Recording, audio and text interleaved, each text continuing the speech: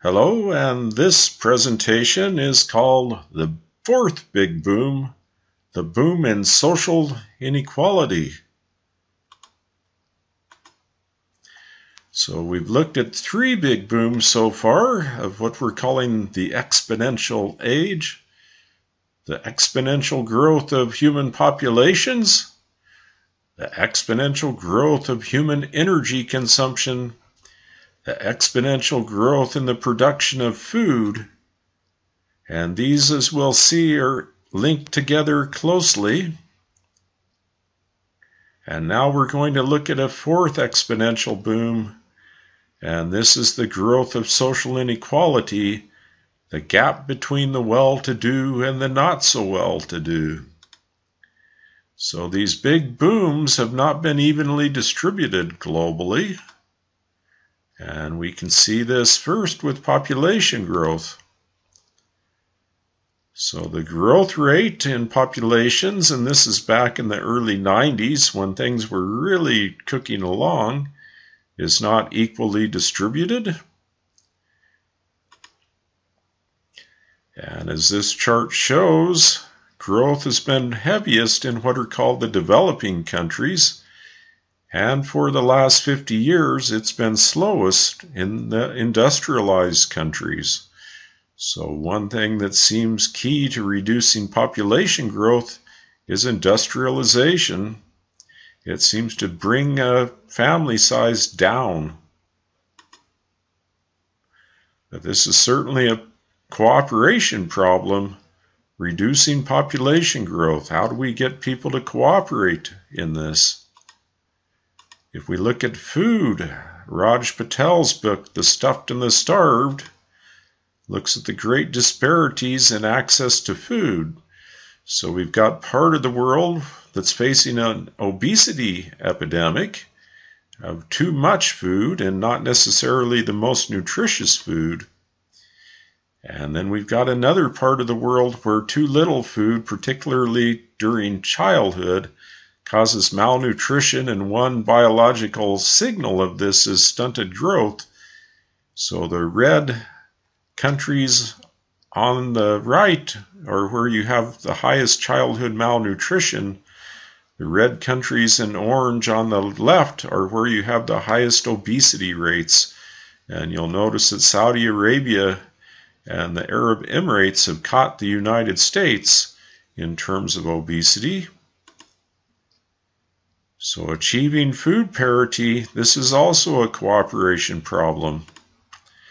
If we look at the global economy and money, which we say is the root of all evil, it seems to be a measure of all of these things. The global economy amounts to $24 trillion in gross global production. And then if we look at the wealth of the richest 200 individuals in the world, it's roughly $1 trillion. 4% of the world economy is in the hands of 200 individuals. And nothing like that has ever existed before. And if we compare their wealth to the combined income, so we're going from wealth to income, to the combined income of the poorest 2.4 billion people, their wealth is greater. So we have opposite ends of the spectrum that we can see in national statistics. Japan ranked 27th in the world in 2007 for per capita income, which came out to $33,400 American dollars per individual in Japan. So Japan is very much an affluent society and an industrialized society. Zimbabwe was at the bottom in 2007 with a per capita income of $200 American dollars per individual. And this shows a set of older Zimbabwe women with a child, which, as we'll see, is really notable. Now, you might think $200 a year is impossible to live on. It's not a problem if you're producing a good deal of your subsistence. But obviously, if you're in a market economy where you get everything with cash, it's a very significant problem. And increasingly, it's a problem for everyone in the world because every human being in the world today relies on the market, on money, for part of their livelihood, and often, even if it's a small part, it's a critical contribution. So again, the reason I chose Japan and Zimbabwe was because Japan and Zimbabwe have another contrast. Female life expectancy in Zimbabwe in 2008 was somewhere between 34 and 44 years. And that's based on different data sources. Whether you use the World Bank or the United Nations or the CIA, you get different numbers. This doesn't mean there weren't any people growing older in Zimbabwe, but it means that there was high rates of childhood mortality, but particularly in Zimbabwe, high rates of mortality among young adults due to AIDS. There's 1.6 million orphans in Zimbabwe caused by the death of their mothers in midlife. And as a result, 90% of those orphans are raised by their extended families. And there you see a hard-working grandmother raising her 5 grandchildren due to the deaths of her own children. Japan had the highest female life expectancy, and we use female life expectancy because women generally live longer than men. In Japan, that was 85.5 years in 2008. And here's a photo of a Japanese grandmother with her pet cat resting peacefully. So this illustrates opposite ends of the spectrum in terms of life expectancy. Money, again, is a measure of well-being for most of the world's population, and it remains scarce for most of the world's population. So if we define poverty as living on $1 a day or less, that's 880 million people in 2005. If we're willing to say poverty is less than $10 per day, that raises it to over 5 billion people trying to live on $10 a day. So there's a great divide. 5 billion people living on $10 a day or less. Where do they live in the world? We're going to use software that's called World Mapper that you can look up at www.worldmapper.org and create your own cool maps. So here's the world proportional to area. And given that the globe is round, it always involves distortions, creating a flat map. This is the world proportional to where people living on $10 a day or less live. And you'll see that Western Europe has basically disappeared to nothing. The same with the US and Canada. You can't hardly see Australia or Japan. But India has ballooned along with Pakistan and Bangladesh and Vietnam and the Philippines. Africa is very visible. 53 million people in 2005 were living on $200 a day or more. That amounts to $73,000 or more per capita.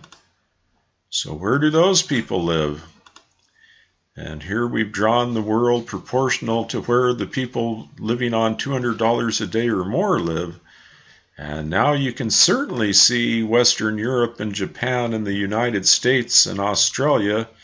The only part of Africa that's visible is South Africa. But it gives us a sense of the great distortions in the world in terms of income. So for every individual who's living on more than $200 a day, there's 1,000 people living on $10 or less. And to quote the World Bank, GNP per capita tends to be closely linked with other indicators measuring well-being, including social, economic, and environmental well-being. And in those nations with the highest GNP per capita, you have the highest life expectancy, literacy rates, access to safe water, and the lowest infant mortality rates. And they have a much longer list of things that correlate with high income. And this is a measure from a Gallup poll published in The Economist magazine. And what it shows are regression lines showing how life satisfaction is related to income. So it appears that as income goes up, people's satisfaction with their life also goes up. So what's to be done about this? The answer for the last 70 years has been development, which means industrialization, integration into the market system and a money economy, and strong, stable states through building strong militaries around the world. And there's certainly a link here, then. It's not just money, but when we're talking about industrialism as the answer, there's a link between GDP, which was linked to all those good things, and energy. We have to take into account the size of nations, and this shows transport sector energy consumption per capita relative to GDP. And you'll see that the U.S. is way out here, but of course we're a big country, right? Canada's out at the high level, in Australia too. But this raises the question, can we really industrialize the whole world and the whole world lead an energy-intensive lifestyle? And as we're all aware now, although there's been a lot of efforts to make us unaware, industrialism is atmospheric change, because all of those fossil fuels we're burning show up as emissions. And as people have burned more and more fossil fuels, the emissions have gone up. If we look at who's doing the emitting, back in 2005, the USA was number one, producing 25% of CO2 emissions with just 5% of the population. China has since surpassed us, but we shouldn't take too much glee in that, because much of what is produced in China is consumed here. So if we measure it that way, we're still number one. So what if the whole world was like the USA? The answer is that carbon emissions would soar fivefold over their current levels. So this is the current level down here. These steps show first China and then India coming on board. And then the red bar over here shows if the whole world was using energy from fossil fuels like the United States, you'd have 5 times the level of carbon emissions that you have now. So can we achieve energy parity? And right now, the wealthiest 20% of the world's people consume over 4/5 of the global goods and services. So again, there's that 5-fold increase.